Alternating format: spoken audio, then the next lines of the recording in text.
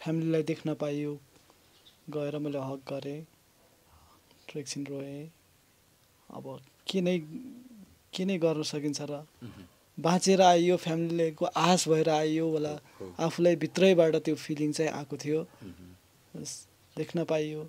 सायद अरू साथीहरूको जस्तो भएको भए सायद के गर्थ्यो होला यिनीहरू, फिल आएको थियो मलाई चाहिँ। नेपाल फर्किने नेपाली नागरिकहरूमा सबभन्दा बढी इन्जर्ड भएको अहिले चाहिँ भनौँ घाइते भएको चाहिँ एउटा मात्रै मान्छे छ। त्यो एउटा मान्छेलाई हेर्न त सक्थ्यो नि त गभर्मेन्टले। अहिले चाँडोभन्दा चाँडो सम्बन्धित ठाउँमा लगेर उपचार त गर्नलाई सपोर्ट गर्थ्यो नि त भन्ने कुरा छ। बमको छर्रै छ, बमको भित्र चाहिँ छर्रै छ 4-5वटा होइन।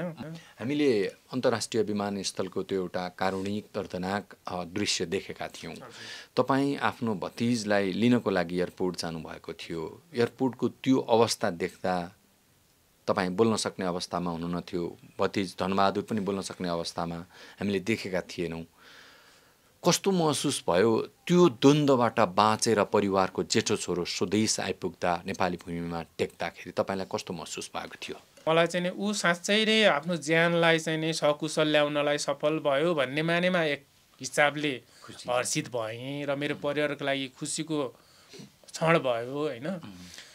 तर अर्को मानेमा के भयो भन्दाखेरि म अलिकति त्यहाँ चाहिँ भावुक पनि भएँ र अलिकति आफूलाई दुःखी पनि फिल गरेँ। किन भन्दाखेरि त्यो बोइङमा चाहिँ तपाईँको 254 जना मध्ये 253 जना नेप्लिजहरू चाहिँ नि एकदमै सकुशल आफ्नो लगेज आफैले बोकेर आफै हिँडेर आउनुभयो। उहाँको लागि त्यो कुराहरू मैले चाहिँ नि उहाँलाई उहाँको चाहिँ नेपाल आगमनको कुरालाई स्वागत गरेँ होइन।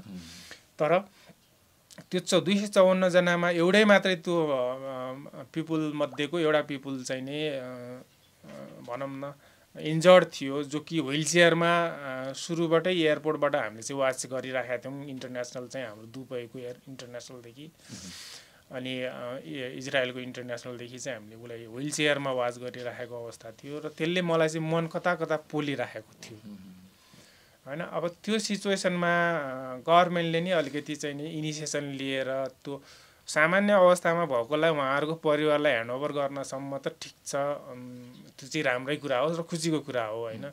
र हामीलाई पनि अब उसलाई चाहिँ सकुशल भेटाउन पाउँदा चाहिँ हामीलाई पनि खुसीको कुरा हो, हामीलाई भेट गर्न पाउनु हामीलाई चाहिँ सौभाग्यको कुरा हो। तर अब यहाँ चाहिँ उसलाई चाहिँ यहाँ ल्याइसकेपछि एउटा व्हिल चेयरमा आएको मान्छेलाई मैले के सोचेको थिएँ भने उसलाई चाहिँ इमिडिएट चाहिँ उसलाई गभर्मेन्टको चाहिँ पहलमा हस्पिटलाइज लग्छ, कुनै पनि एरेन्ज गरेर हस्पिटल लग्छ भनेर मैले चाहिँ त्यो किसिमको चाहिँ आफ्नो मनस्थिति बनाएको थिएँ। उसँग कुरा त भएको थिएन त्यो हस्पिटलको बारेमा उसलाई त्यति जानकारी थिएन कहाँ लाने के गर्ने। अनि अब त्यस पछाडि चाहिँ त्यो भइसकेपछि मैले उसलाई चाहिँ त्यसको बारेमा कुरा गर्दा उसको चाहिँ टिएमसी कलेजको चाहिँ नि भनौँ न एग्रिकल्चर बिएससी एग्रिकल्चर संकायको चाहिँ नि सम्बन्धित मान्छे नभएर उहाँहरूले चाहिँ एउटा चाहिँ आफ्नो परिवार जस्तै एउटा चाहिँ त्यही ग्राउन्डभित्र चाहिँ त्यो कलेज भएको कारणले गर्दा टिएमसीको टिकापुर मल्टिपल क्याम्पसको चाहिँ नि हाम्रो चाहिँ प्रिन्सिपल सर आउनुभएको थियो होइन, चिफ आउनुभएको थियो, के अरे नाम चाहिँ धविन्द्र रावल होइन। धविन्द्र रावल सरसँग भेट भयो र उहाँसँग चाहिँ मैले प्रपोज गरेँ, सर यो प्लान चाहिँ के छ सरहरूको, उसलाई चाहिँ यहाँबाट अब इन्टरनेसनल एयरपोर्टबाट चाहिँ नि उसलाई रेस्क्यु गरेर कता लाने त भन्ने कुरा चाहिँ होटेलमा भन्नुभयो उहाँले। सो अब 3वटा गाडी चाहिँ रेस्क्युको लागि चाहिँ म्यानेजमेन्ट गर्नुभएको रहेछ उहाँहरूले कलेजले र 3वटा बसलाई चाहिँ नि वेट गरेर बसिराख्नु भएको थियो। अनि मैले भने उहाँलाई बसभन्दा पनि सजिलो सर अब हुन्छ भने चाहिँ यो 24 आवर्स ट्राभलकै क्रममा त्यो घटना भएदेखिकै उसको एउटा मानसपटलमा त्यो के बसिरहेको छ भने त्यहाँको भएको घटनाको मरेको मान्छेको चाहिँ नि एउटा चाहिँ नि चित्र नै रिफ्लेक्ट भइरहेको छ। त्यहाँ सटपटाइरहेको चाहिँ साथीहरूको त्यो चिहानले उसलाई चाहिँ नि रिफ्लेक्ट गरिरहेको अवस्था छ, मनस्पटलमा बारम्बार ठोकिरहेको अवस्था छ। त्योभन्दा चाहिँ बरु चाहिँ अब उसलाई हस्पिटल लाने होइन भने चाहिँ बरु चाहिँ म चाहिँ उसलाई चाहिँ रेस्क्यु गर्न सक्छु, आफै कहाँ लगेर चाहिँ राख्न सक्छु। हुन त मेरो घर पनि छैन यहाँ होइन। सो तर पनि म जहाँ जसरी बसिरहेको अवस्था छ उसलाई त्यसरी बसाल्न सक्छु, राख्न सक्छु। तर एक रात बस्नलाई चाहिँ उसलाई चाहिँ अप्ठ्यारो चाहिँ होटेलमा भन्दा पनि म कहाँ गयो भने बहिनीहरूसँग कुरा गर्न भ्याउँछ, भाइसँग भेट्छ, आन्टीसँग कुरा गर्न पाउँछ। कमसेकम उसको भनौँ न साइकोलोजिकल्ली अर्थात् मानसिक रूपमा चाहिँ ऊ चाहिँ हिल हुन्छ भन्ने कुरा भएर उसलाई चाहिँ नि अनि त्यस पछाडि हाम्रो चाहिँ क्याम्पस ट्रिपले हुन्छ भन्ने कुरा स्वीकार्नु भयो र त्यसपछि हामीले चाहिँ उहाँले हामीलाई ह्यान्डओभर गरेर त्यस पछाडि हामीले उसलाई चाहिँ एउटा भ्यानमा राखेर ल्याइयो, घरमा ल्याउनु है। म धनबहादुरजीसँग यहीँ जुड्न चाहन्छु। जब तपाईँ एयरपोर्टमा व्हिल चेयरमा आइराख्नु भएको थियो त्यति बेला आफ्नो अङ्कल तपाईँलाई लिनलाई त्यहाँ अगाडि उभिएको देख्दा तपाईँले चाहिँ कस्तो महसुस गर्नुभयो? मलाई चाहिँ अब नेपालमै ओर्लिँदाखेरि नै यस्तो भावुक भएको थिएँ, रुवा थिएँ म त। अङ्कलहरू देख्दा चाहिँ होस्, अब फ्यामिलीलाई देख्न पाइयो, गएर मैले हक गरेँ, ट्रेक्सिन रोएँ। अब के नै गर्न सकिन्छ र, बाँचेर आइयो, फ्यामिलीको आश भएर आइयो होला, आफूलाई भित्रैबाट त्यो फिलिङ चाहिँ आएको थियो, देख्न पाइयो। सायद अरू साथीहरूको जस्तो भएको भए सायद के गर्थ्यो होला यिनीहरू, मलाई फिल आएको थियो मलाई चाहिँ। ल अब अङ्कल अन्तमा बताइदिनुहोस्, अब तपाईँले परिवारको जेठो छोरालाई आफू कहाँ ल्याएर राख्नु भएको छ, उपचारको लागि समस्या छ, गोडा चल्दैन, यो गोडा निदाएको छ, अर्को गोडाको पनि तल चल्दैन, टेक्न सक्ने अवस्था छैन होइन। राज्यले उपचारमा खासै चासो दिइराखेको छैन।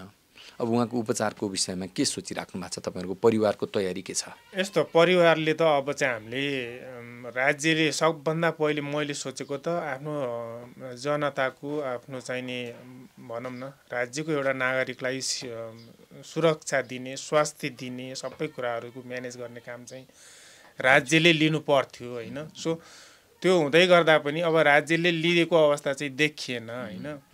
र त्यो नहुँदा पनि हामीले चाहिँ नि अब परिवारको एउटा सदस्य जेठो छोरो आएको छ होइन, त्यसमा चाहिँ हामीले चाहिँ नि अब केही नभए पनि हामीले हाम्रो क्षमतालाई भ्याएसम्म हामीले सके जति उसलाई चाहिँ नि ट्रिटमेन्टको कुराहरू चाहिँ पहल गरिरहेका छौँ। र ट्रिटमेन्ट चाहिँ अस्ति लगेर चाहिँ नि हामीले चाहिँ त्यहाँ चाहिँ उपचार गराएर सबै अब इजरायल हस्पिटलले त डिस्चार्ज गरेर पठायो, ओके छ भनेर पठाए पनि हामीले अझै उसको चाहिँ कुराहरू चाहिँ नि यसो घाउहरू हेर्दा, खुट्टाहरू हेर्दा, हिँड्न नसक्नेको अवस्था हेर्दा, बनको छर्रै छ, बनको छ, भित्र चाहिँ छरै छ 4-5वटा होइन।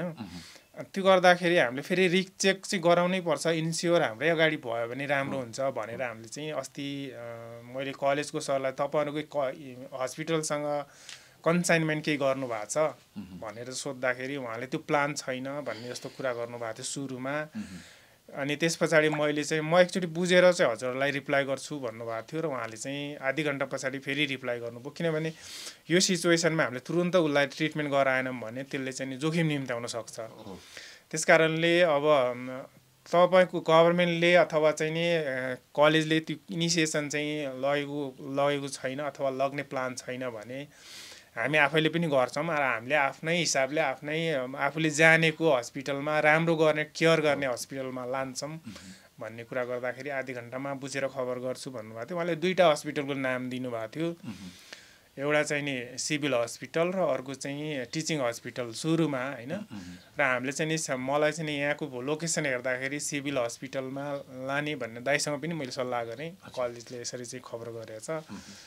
अनि कहाँ लाने लोन त निर्णय गर्नु पर्यो भन्दाखेरि उहाँले चाहिँ नि हुन्छ तपाईँहरूले जहाँ सक्छौ त्यहाँ चाहिँ गएर चाहिँ उसलाई चाहिँ जसरी हुन्छ ट्रिटमेन्ट चाहिँ एकचोटि गर्नुपर्छ भनेर भन्दाखेरि सिभिलमा लग्यो। सिभिलमा लगेर चाहिँ उसको सबै चेकअपहरू भयो। त्यहाँ चाहिँ एउटा अर्जेन्ट कार्ड दिएको रहेछ पेपर, त्यो पेपर अर्जेन्ट भएको कारणले त्यहाँ चाहिँ अलि अरू पेसेन्टहरूको तुलनामा, अरू बिरामीहरूको तुलनामा सिभिल हस्पिटललाई धन्यवाद दिन चाहन्छु। उहाँहरूले आफ्नो लेभलबाट फास्ट काम सकेर ओभरअल होल बडी चाहिँ नि उसलाई चेकअप गरेर चाहिँ पठाएको अवस्था चाहिँ छ होइन।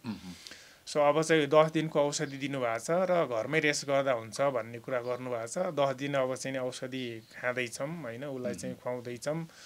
अनि त्यो चाहिँ 10 दिन पछाडि चाहिँ फेरि एकचोटि गएर रिभिजिट गर्छौँ। रिभिजिट गरेर त्यो रिपोर्ट कस्तो आउँछ होइन।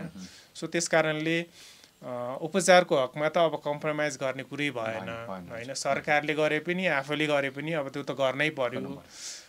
तर कता कता के खड्किन्छ भने अब चाहिँ नेपाल फर्किने नेपाली नागरिकहरूमा सबभन्दा बढी इन्जर्ड भएको अहिले चाहिँ भनौँ घाइते भएको चाहिँ एउटा मात्रै मान्छे छ। त्यो एउटा मान्छेलाई हेर्न त सक्थ्यो नि त गभर्मेन्टले अहिले चाँडोभन्दा चाँडो सम्बन्धित ठाउँमा लगेर उपचार त गर्नलाई सपोर्ट गर्थ्यो नि त भन्ने कुरा छ। र हिजो मात्रै हाम्रो चाहिँ नि कलेजको चाहिँ नि हाम्रो चिफ सरले चाहिँ 2टा लेटर ह्यान्डओभर गर्नुभएको छ। सम्बन्धित ठाउँबाट सक्दो चाहिँ प्रयास सहयोग गर्नु होला भनेर 2टा चिठी लेखाउनु भएको छ। एउटा सिभिलको एउटा चाहिँ वीर हस्पिटलको चिठी पत्र ल्याइदिनु भएको छ। त्यो मलाई चाहिँ हिजो 3 बजेतिर ह्यान्डओभर गरेर जानुभएको छ। र त्यो पत्रको आशय हेर्दाखेरि चाहिँ सक्दो सहयोग गर्नुहोस् भन्ने मात्रै छ। यसरी नै गरिदिनुहोस् भन्ने किसिमको छैन। त्यसकारण स्पष्ट छैन। त्यो चिठीलाई हेर्दाखेरि चाहिँ नै स्पष्ट हुने किसिमको चाहिँ चिठी आएको भए म चाहिँ अलिकति भनौँ न क्ल्यारिटी पनि हुन्थ्यो, परिवारहरूलाई पनि क्ल्यारिटी हुन्थ्यो होइन। सो अब त्यस कारणले यसमा चाहिँ राज्यले आफ्नो प्लान गरेर अब यो मात्रै नभएर एउटा यो हाम्रो चाहिँ जेठोपाठो बाबुलाई मात्रै नभएर अझै पनि इजरायलमा चाहिँ घाइते भएका चाहिँ उपचार अवस्थामा भाइ बहिनीहरू हुनुहुन्छ होइन। उहाँहरूलाई पनि अब उहाँको स्वास्थ्य अवस्था पनि रेस्क्यु गरेर ल्याएकोलाई पनि भन्दा पनि उहाँहरूको पनि स्वास्थ्य अवस्थालाई निरन्तर अपडेट भइराख्नु पर्यो। र अर्को भाइ चाहिँ नि विपिन जोशी भन्ने भाइ हुनुहुन्छ र जो चाहिँ 17 जनाको टिममा लिडर हुनुहुन्थ्यो। उहाँ चाहिँ टिम लिडरै हुनुहुन्थ्यो। उहाँले जुन सराहनीय काम गर्नुभएको छ, एउटा इतिहासको पानामा लेखिने काम गर्नुभएको छ। जो फर्स्ट माइन्डलाई चाहिँ उहाँले चाहिँ नि उठाएर ब्याक गर्नुभएको छ। यदि त्यो मिसाइल त्यहाँ पड्केको माइन पड्केको भए चाहिँ सायद बच्चाहरू अहिले जुन फर्केर आउन सम्भव भएको छ त्यो नहुन सक्थ्यो भन्ने चाहन्छु। र सबैको पहलबाट चाहिँ त्यो भाइको अवस्था चाहिँ के छ, उहाँ चाहिँ जिउँदो हुनुहुन्छ कि बाँचेको हुनुहुन्छ भने कता हुनुहुन्छ, के अवस्थामा कुन अवस्थामा हुनुहुन्छ, त्यो कुराहरू चाहिँ सरकारले र अन्य निकायहरूबाट पनि पहल भएर चाहिँ सार्वजनिक यथार्थ कुराहरू सार्वजनिक बाहिर आओस् भन्ने चाहना छ। हस्, धन्यवाद। हुन्छ, तपाईँहरूको यो व्यस्तताका बीच बाबुको यो अवस्था छ, यो बिचमा हामीलाई समय दिनुभयो, हामीले कुराकानी गर्ने अवसर पायौँ। घटनाक्रममा आफूले बुझेका जानेका तथ्यहरू हाम्रो माझमा राखिदिनु भयो, हामी आभार व्यक्त गर्छौँ यहाँलाई। धन्यवाद। तपाईँहरूले प्रश्न गर्नुभयो, यो कुराहरूलाई चाहिँ गभर्मेन्टसम्म पुर्याइदिनुहुन्छ र गभर्मेन्ट मात्रै होइन इन्टरनेसनल वर्ल्ड वाइड चाहिँ तपाईँले पुर्याइदिनुहुन्छ। किनभने यो इन्टरनेसनल वार हो। इन्टरनेसनल एउटा चाहिँ इन्सिडेन्टमा परेर यसरी नेपालीहरू चाहिँ बचेर आएको अवस्था छ। यसलाई चाहिँ मात्रै नेपाल गभर्मेन्टको नभएर यो चाहिँ विश्वको आँखाले हेरेको केन्द्रबिन्दु भएको कारणले यो विश्वको केन्द्रबिन्दु र विश्वसम्म पुगोस्, विश्वको आँखाले हेरिरहेको अवस्थाले विश्वसम्म नै यसरी यो कन्डिसन छ भनेर यसको सूचनाहरू जाओस् भन्ने कामना गर्छु। Thank you very much. हस्, वेलकम। हस्, थ्याङ्क यू भाइ। धन्यवाद।